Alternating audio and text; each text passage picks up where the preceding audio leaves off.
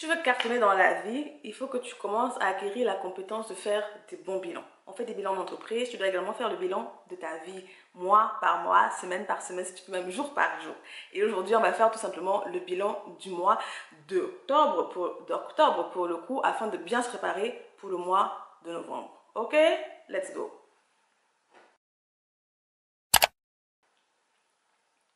Alors, bienvenue à toi sur Thebanglife, le lieu où nous créons des vies qui ont de la saveur, du peps, du cachet, bien sûr, selon nos visions de la vie et nos objectifs personnels à chacun. Et tout cela en alliant productivité, soft life, slow living. Ici chez nous on dit quoi? Work well, enjoy well. Alors, j'ai mon bullet journal, voilà, puisque c'est lui dedans où il y a tout. C'est là dedans qu'il y a tout, le français. Et je vais aller pas à pas avec toi en fonction des questions et j'y répondrai. Alors, on peut faire le bilan ensemble. Alors, tout d'abord, par rapport au thème de ton mois et le bilan, par rapport au thème de ton mois, est-ce que c'était en accord ou pas? D'accord, donc le titre c'est bilan général du mois, thème du mois. Alors, le thème de mon mois d'octobre c'était New Beginnings, donc nouveau commencement avec en spécificité soit présent et pas d'urgence. Ok, c'était vraiment, j'ai mis hashtag soit présent, hashtag pas d'urgence. Ok, et effectivement c'était un mois avec beaucoup de nouveautés. Des nouveautés très simples, hein, pas très compliquées parce que j'implémentais de nouvelles choses par rapport du coup à la chaîne YouTube, par rapport au podcast. Donc mon quotidien était rythmé par de nouvelles expériences. Et il fallait un petit peu mixer, voir comment mixer le tout. Ok, donc mon thème était vraiment on point par rapport à ce mois d'octobre. Continuons. Qu'est-ce qui a été? Bonne question. Qu'est-ce qui a été? Qu'est-ce qui a été? Ben, j'ai beaucoup appris. Voilà, ça a été un mois très instructif au final, un nouveau commencement. J'ai appris de nouvelles choses. J'ai assisté à une conférence, donc la conférence de Philippe Simo d'Investir au pays qui était à Versailles. Et c'était une conférence magnifique, très inspirante, très motivationnelle, très instructive. Donc j'ai assisté à cette conférence-là. J'ai pour le coup,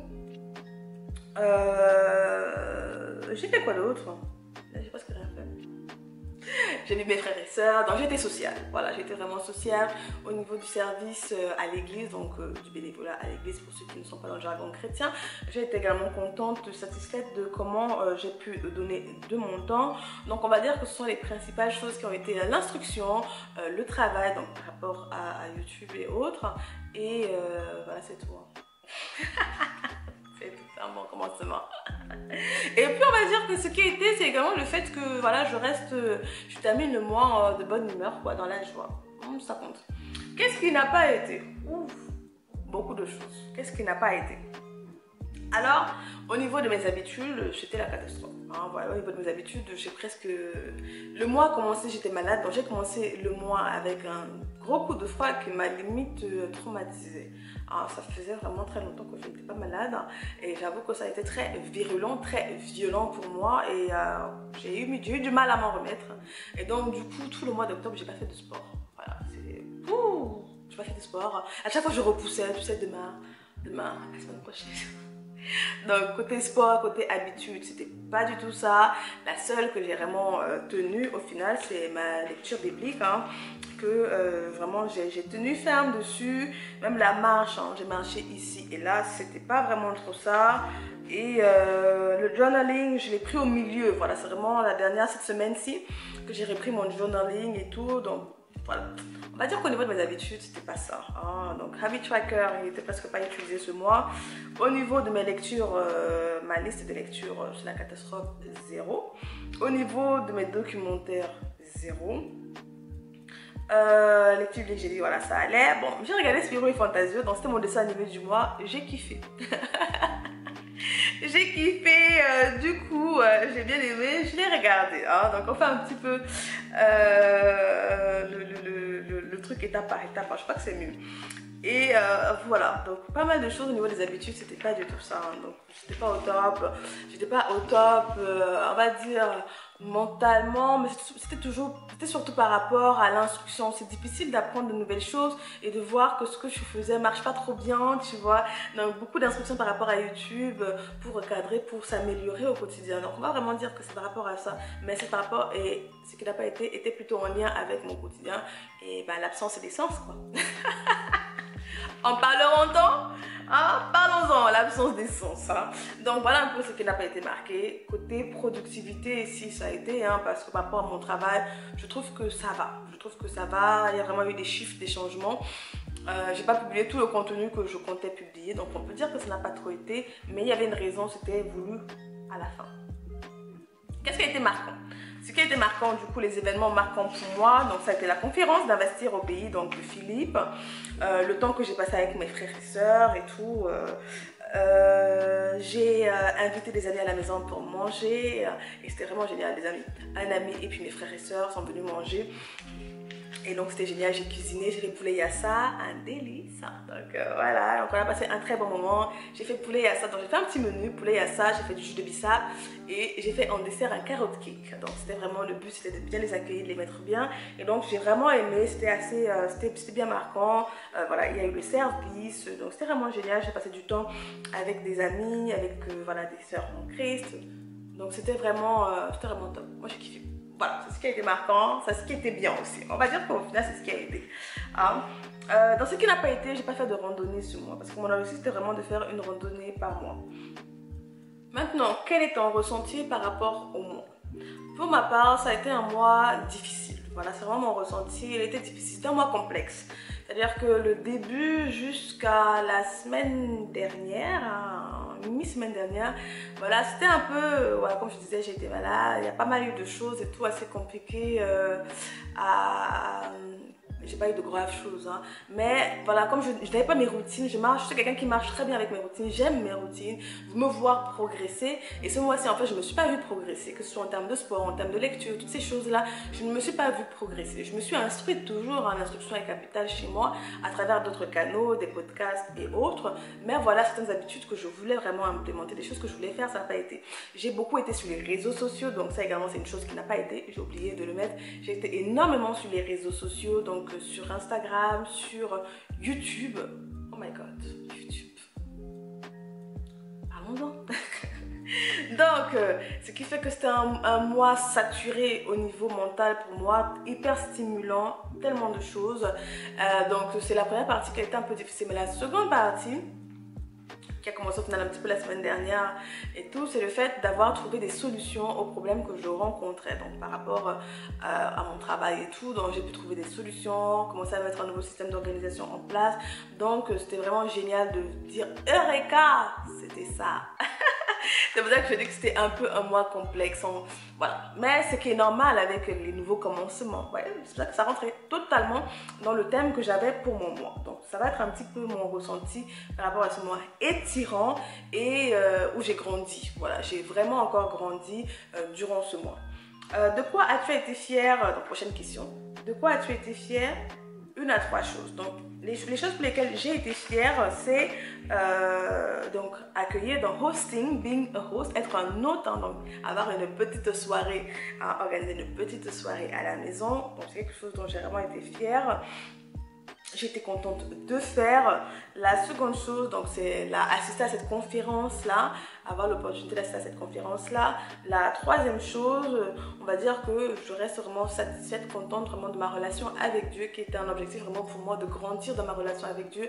Donc je suis également très contente, très fière de cela, hein, et que Dieu va me permettre, voilà, de continuer à grandir et tout. Et par rapport au travail, oui, par rapport au travail, je suis vraiment très contente, bon, on va dire fière et contente, hein. Je suis très contente par rapport aux solutions que j'ai trouvées, en tout cas, que j'ai commencé à mettre en place. Bilan de mes objectifs, atteints, pas atteints, pourquoi? Donc mes objectifs n'ont pas été atteints, hein. Donc la plupart, quasi toutes, hein. Au niveau de YouTube, j'avais mis publier toutes les vidéos que j'avais prévues et avoir une avance de 2 semaines, 0. Podcast, publier tout le contenu, également avoir une avance de 2 semaines, 0. Je voulais mettre à jour certains de mes articles sur mon site web, 0. Au niveau des réseaux sociaux, je voulais commencer à mettre en place une stratégie et commencer à poster. Ça m'a pris également beaucoup de temps de comprendre, de voir un petit peu déjà ce que je voulais faire. Donc, c'est pas du 1, donc c'est 0. On va dire 0,25, donc c'est 0. Avoir ma routine, être plus en paix. J'ai pas été dans ma routine, donc c'est 0. Plus en paix, oui. Mais bon, comme c'était le même objectif, donc c'est 0. J'avais mis mise à jour de mon carnet de recettes. Ça, c'était des options, des objectifs supplémentaires en astérix. Par contre, les objectifs astérix, je les ai faits. Mise à jour de mon livre, mon carnet de recettes, c'est bon. Mon journal de prière, c'est bon. Et mon journal de lecture, c'est bon. Donc, pourquoi ils n'ont pas été atteints? Donc, principalement, beaucoup de distractions avec YouTube, les réseaux sociaux, mais surtout parce qu'il y avait un travail vraiment de croissance. Il fallait que je trouve ma stratégie. Je cherchais une stratégie. Comment est-ce que je veux me présenter sur les réseaux sociaux? Quel type de contenu est-ce que j'ai envie d'amener sur les réseaux sociaux? Et comment, en fait, par rapport à la chaîne que j'ai créée, du coup, et le podcast, comment avancer. Donc, ces choses-là qui m'ont pris vraiment beaucoup de temps, où j'ai dû me mettre en arrêt de publication pour réfléchir, prendre un temps de réflexion. Donc, au début du mois, je ne pensais pas que j'aurais besoin d'un temps de réflexion, de stratégie, d'analyse par rapport aux résultats que j'ai eu, par rapport à ce qu'on me disait, les retours que j'ai eu par rapport à mon contenu. Je me suis dit, ok, je me suis posée et j'ai pris le temps de voilà, bien analyser. Après, de mon côté également, dans ma vie personnelle, il y avait quand même pas mal d'endroits désordonnés et qui me prenaient de la place dans la tête. Donc du coup, au final, je me suis focalisée dessus. Donc c'est pour ça que je n'ai pas atteint mes objectifs. De la distraction, bien évidemment. Thème du mois, est-ce que le thème du mois était correct pour le coup? Oui, il était correct. Nouveau commencement, on est étiré, on est mal à l'aise, on est dans l'inconfort, on sort de sa zone de confort, donc forcément c'est difficile. Il faut apprendre de nouvelles choses, acquérir de nouvelles compétences, de nouvelles capacités. Donc c'est challengeant, il faut se remettre en question, il faut revoir ses systèmes d'organisation. Tout ça, c'est un peu difficile, mais dans le bon sens au final. Qu'est-ce que je garde? Je garde tout. Je garde mon système tel qu'il est. Il n'était pas mauvais. C'est juste qu'il y a beaucoup de choses que je n'ai pas pris en compte. Je ne savais pas. Voilà, il faut prendre le temps d'analyse. Donc, mon système d'organisation, voilà, je le garde. Qu'est-ce que je jette pour le coup? J'aimerais bien jeter les réseaux sociaux. Ma présence sur les réseaux sociaux, en tout cas ma consommation de réseaux sociaux, je veux vraiment la réduire drastiquement durant ce mois de novembre et me focaliser sur les autres choses. Si tu as vu ma présentation de mon système d'organisation de novembre, tu as bien vu que j'avais quelques activités du coup que j'avais mis en place pour pouvoir pallier à ma présence sur les réseaux sociaux. Parce que quand on veut changer une habitude, il faut la remplacer par autre chose. Sinon, la nature aura du vide et on va retomber de l'autre côté. Donc, si tu veux savoir ce que j'ai fait, ce que je compte faire pour cela, tu n'as qu'à aller regarder, je te mettrai ça quelque part là, mon organisation pour le mois de novembre. Donc voilà les petites choses pour ce mois qui a été un mois voilà, challengeant. Je m'attendais à ce qu'il soit en mode romance, your life, romanticize, voilà, romantise, je sais même pas c'est quoi le nom. En tout cas, you know the game, chill, it's fun, c'est le taux, cozy, ça a été que dalle. C'était un mois chaud, c'était un mois dur, c'était un mois étirant. Je me suis dit, ah ouais, il faut grandir. Il faut grandir quand on veut créer quelque chose, quand on veut créer sa vie de rêve. C'est pas du fun, c'est pas juste des rires tous les jours. Il y a des moments où c'est inconfortable parce qu'on entre dans une zone qu'on ne connaît pas, on commence à faire des choses qu'on ne connaît pas. Et il faut rapidement s'adapter par rapport au retour qu'on a, analyser le retour d'expérience qu'on a et commencer à continuer à changer, à avancer. Donc c'était stretching. Et en tout cas pour le mois de novembre, on va voir ce que ça va donner. En tout cas, j'ai de gros espoirs, j'ai de grosses attentes pour moi-même durant ce mois. Alors, comment était ton bilan du mois d'octobre? J'espère qu'il a été meilleur que le mien. J'espère que de meilleures choses se sont passées pour toi et comme je te disais, tu peux continuer dans la vidéo avec mon système d'organisation pour novembre ou tu peux aller regarder mon bilan de septembre si tu ne l'as pas vu pour voir est-ce que c'est toujours la même chose qui se passe ici à côté ou pas. Mais ce mois d'octobre, j'ai pas beaucoup cuisiné. C'est vrai que j'avais parlé de mes recettes de cuisine dans le dernier bilan.